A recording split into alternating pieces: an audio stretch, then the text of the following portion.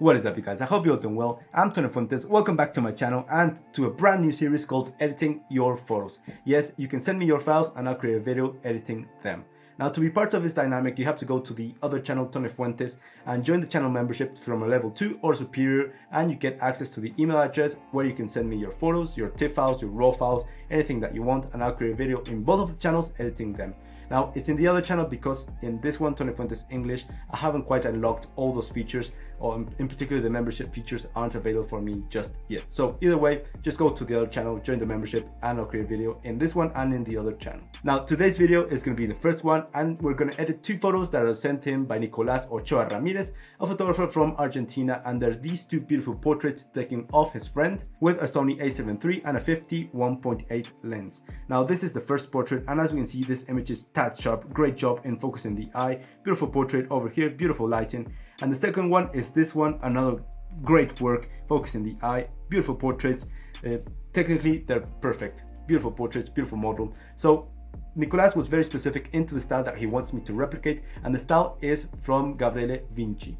Now, Gabriele Vinci is a photographer, a travel photographer from Milan. So we're going to jump into his Instagram, analyze his style, and then go to Lightroom, create a preset, and edit these two photos that Nicolás sent me. This is Gabriele Vinci's website, and as we can see, it's a very moody look, and he takes a lot of landscape because he's a travel photographer. But if we jump into his Instagram, we can see that, well, first of all, go and support him, Gabriele Vinci, on Instagram if you want to support him. He also sells his presets if you want to achieve his precise look. But then if we jump a bit down, we can see his portraits, and these two are in particular two portraits that Nicolás sent me to use as a reference to edit his files.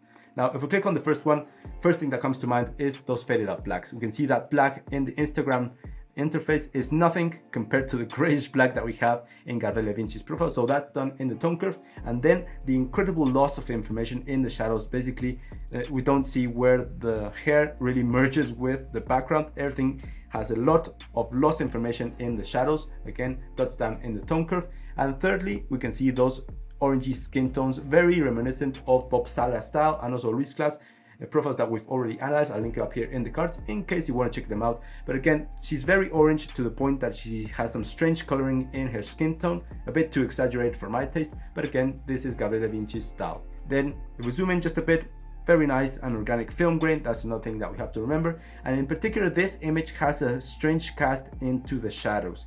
Now, the cast can be created by an ND filter. Sometimes they have a green or purple cast to them, or it can just be done in the color grading part in Lightroom. Now, the other portrait that Nicolás sent me is this one, and it's very particular because it's similar to the clothing that one of his portraits has, with those yellowish tones, and in this case the yellows are turned into towards the mustard. So that's the thing we have to remember. Again, faded out blacks, lots of information in the shadows as well. We don't see anything here in the hair. Orangey skin tones, though in this model, because of her skin, she's not too affected by the orangey sliders. And then the greens are desaturated, tending towards those orangey tones, and as well very desaturated. And again, we don't have any blues. Well, we do have some blues, but they're desaturated and dimmed down in the luminance tab in HSL. Another thing that I can see is there's a lot of information in the highlights, but in the shadows there's not. So we're bringing down the highlights, but also bringing down the shadows, so we have that very contrasty feel. So I think we have all the things that we have to remember to create his presets. So first of all, we need faded out blacks, then the shadows need to be dimmed down so we lose a lot of information, then orangey skin tones, dimmed down highlights, and then desaturated greens and blues, and then that very nice film grain. So let's jump into Lightroom and edit this style, guys. So let's start off with this one. This is a very beautiful portrait, and remember that preset that we're going to create is going to be added into the Edlag preset pack that has all the presets that we've created throughout all the tutorials, including Peter McKinnon's, Alan Pelander's, Pau Claveros, Monari's. All of those presets are in the Edlag preset pack, desktop and mobile version. So if you want to support me and ensure I can continue to do this, that's a very nice way you can do it. So having said that, let's jump into the tutorial. So first of all, I want to nail down that tone curve, which is a very important part of Gabriele Vinci's style. So we're going to create a point in the shadows, a point in the midtones, and a point in the highlights. First of all, what I want to do is bring up those blacks so we have that faded look effect, and immediately we can see those blacks really start to fade out and completely turn into grayish tones. Then the shadows, going to pull them down below the diagonal so we lose a lot of information in the shadows. Going to do the same with the midtones and also with the highlights, and again the white just pulling down everything below the diagonal. Now the image is a lot more flat and we're achieving that very nice image with high contrast. Okay, now in basic corrections, remember that white balancing, exposure and contrast, I like to leave them at 0. So those are the 3 values that we're going to tamper with to apply the preset to different scenarios and to make it work. So these 3, I'm going to leave them at 0. Now, first of all, highlights. Remember that the highlights, the skies have a lot of information. So we're going to pull it down, just going to pull it down to a -20 or something. And then the shadows, normally what I like to do is just pull them up so we have a lot of information in the shadows. But in this case, we're going to pull them down to lose some information. So it's just going to go to a -19 in this case. And immediately we can see how the contrast is affecting and we're losing so much information in the dark parts of the image. Then white's going to pull them up just to achieve that nice contrast. And then finally the blacks, we're going to pull them down to continue losing some information, not too much, maybe something around those lines. Now in the presence tab, remember we're not going to tamper with any of these values, basically because we're talking about portrait. So if we zoom in and add some clarity and add some texture, we can see all the imperfections, all the wrinkles, all the freckles on the skin really start to pop up, and that's nothing that the model will want. So just going to leave them at 0. And then we're going to jump into vibrance and saturation. Now vibrance and saturation, they're quite different. I already made a short about it, I'll link it up here. But in essence, vibrance is a bit more selective into what colors it alters. So for vibrance, I'm going to go with a -13. And in saturation, just going to go to a -5 because, well, saturation desaturates every single color even. So I don't want to go too harsh on it. Okay, now we have the overall exposure and contrast that we want. Now let's jump into the color grading to achieve those skin tones and those faded out colors. So we're starting out in the hue. What we want to do is just alter a bit of the skin tones, which are in the yellow and the orange range, towards a more orangey look, not towards the green. So the oranges, if we go to the right, everything turns towards the yellows on the oranges, and she looks like she's sick with jaundice. So I'm just going to go with a negative towards the 10s, more towards the orangey tones. And the yellows as well. For the sweater, we want it towards not the greens, but towards the mustard-like colors. Now the sweater is a lot more like the colors that we saw on the portrait. Now in saturation, what I want to do is basically desaturate every single color that we saw on the landscape. So starting out with the blues and the aquas, will control all the bodies of water and also the skies. Just pull them down to a negatives around there, and the same with the aquas. Then the greens, remember the greens were very dimmed down, so again we're going to go to a -45 or thereabouts. Now in this case we don't have any blues or greens in this portrait, but they'll work if you apply this preset to landscapes. Then just going to desaturate a bit of the yellows to control that saturation on the clothing over here. Just going to go to a -9. And then I'm not going to move these two, well, because the skin tones were working to get them towards the orangey tones, don't want to desaturate. Then again, the blues, just going to darken them in the luminance tab, and also the aquas. Again, this will bring out a lot of information in the skyline. And then we're going to just ump up a bit of the oranges and the yellows, just a bit, to make them pop just a bit more. Now in color grading, we're just going to add that greenish tint, but I'm going to leave it to the final part, so it's a bit optional for you guys. So just going to jump all the way down to camera calibration and really nail down those orangey skin tones that we're looking for.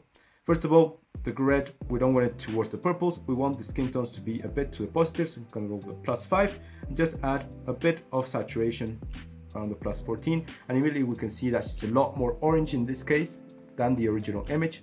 We're getting there. Normally I add green primary to achieve a bit more reddish tones in the skin. So for example, if we add some positive green primary, we can see that the blushiness and every part that is reddish in her skin really starts to pop up. We don't want that. We want to go towards the oranges, not towards the pinks. So I'm going to add some blue primary in the negative. So I'm going to go all the way down to a -15 or thereabouts, and immediately we can see how her skin is a lot more orange now. Now remember, in camera calibration, you're altering every single color. Every single color is composed of these 3 colors that we have here, the RGB. So by altering the blue, we're altering every single color, but also primarily we're altering the blues and the direct opposite in the color wheel, which is the oranges. That's why I went with a negative. Okay, so it's looking quite nice, guys. Now we're gonna add that film grain. I'm just gonna add it to a quantity around 40-45% and the size as well. We don't want to make it too much, too distracting, but we want it to be there to give it a nice texture, and there it's looking quite nice. Now I'm gonna go to the color grading part and add that greenish tint into the shadows. Not too much, just gonna add it ever so slightly, just like that, with saturation around the 5%, and we can see that it's there in the shadows, but it's very subtle. So the preset is finished, but we're not quite finished editing this photo, guys. So I'm gonna save the preset and then I'm gonna continue editing this photo. So I'm gonna go to the left panel over here, under presets, hit the plus sign, create preset. And remember here we can name it, but we don't want to mark white balance, exposure and contrast, just leave them unchecked and then create the preset. Now I've already added it into the edit preset pack over here, but in this case what I want to do is further retouch this portrait. First of all, I'm gonna really highlight the eyes because the eyes in this model are beautiful and we're losing them, adding too much contrast in them in the tone curve. So I'm just gonna select the masking tool, then gonna select the brush tool, and then I'm just gonna color the white parts of the eye. Remember, with the wheel on your mouse you can make the brush bigger or smaller, and with Alt or Option in Mac you can delete any part that you've already colored. Yeah, so now I'm just going to pull up a bit of the shadows, pull up a bit of the whites to make the eyes pop once again, and then I'm just going to create a new masking tool with a brush. I'm just going to color the iris in this case. Now once the iris is colored, what I want to do is really pull up a bit of the shadows, pull up a bit of the whites to make those reflections pop, the highlights, but then pull down a bit of the blacks to retain that nice contrast. Hit enter, and there we have it. The eyes are very beautiful and really stunning because they are the central part of this subject. Now another thing that's a bit distracting is this label in the bottom of the cup over here, and what I want to do is use the spot removal tool, which is basically the healing tool that we have in Photoshop but now implemented into Lightroom. So just gonna make the brush a bit big, something like that, and then just drag this to whatever part we want to be replacing the label, something like that. Hit enter, and there we have it. This image is beautiful. Now I'm just going to crop it for Instagram, or I could leave it like that, but I'm just going to crop it. I want the necklace to be in frame, and there we have it, a beautiful portrait. With Y on our keyboard we can see the before and after, and we're really nailing down the style. We have those loss of information in the shadows, faded out blacks, beautiful orangey tones in the skin, and yeah, very nice film grain. It's a very nice portrait. Good job, Nicolás. Next we have this image, and the edit in this one is going to be very simple. We're just going to apply the preset and see how it works.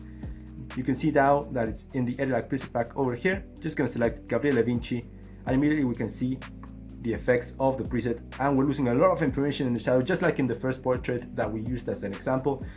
The hairline is blending in with the shadows. But if it's a bit too much for you guys, you can always go into the tone curve over here, and the shadows, just pull this point just ever so slightly up, so you have a lot more information in the shadows. Now again, what I would do in this image is just zoom into the eyes, bring back those beautiful eyes of the model once again with the brush tool, by first of all coloring the white parts, bringing up the shadows, and bringing up a bit of the highlights, just like that. Adding another brush tool and selecting the iris in this case. And again, in this one, bring up the shadows, bring up the highlights, bring up the whites, and bringing down a bit of the contrast, just like that. Beautiful. Now we're going to crop it. Now I want to crop it to a 4:5 once again, but I want to give enough room in the head over here, head space, and it just so happens that the rule of thirds is crossing through the eye line, which is perfect for us. There we have it, before and after, and it's a beautiful portrait. So I think we really nailed down Gabriele Vinci's style. Again, high props to Nicolás for submitting some very high quality portraits. Beautiful model as well. Go and support him. His Instagram is going to be linked down below. And if you want to be part of this dynamic, remember to join the channel membership in the other one from level 2 or level 3, and you get access to the email address where you can submit your photos. Remember that this preset is going to be added into the edit preset pack, which will be linked down below, desktop and mobile version, in case you want to support me and ensure I don't starve to death. Other than that, guys, I hope you liked the video. If you did, can you please give it a like? It actually makes a difference. Consider subscribing, comment down below, share it with a friend if you think they might find it helpful. I'm Tony Fuentes. Cheers to all of you. See you in the next one.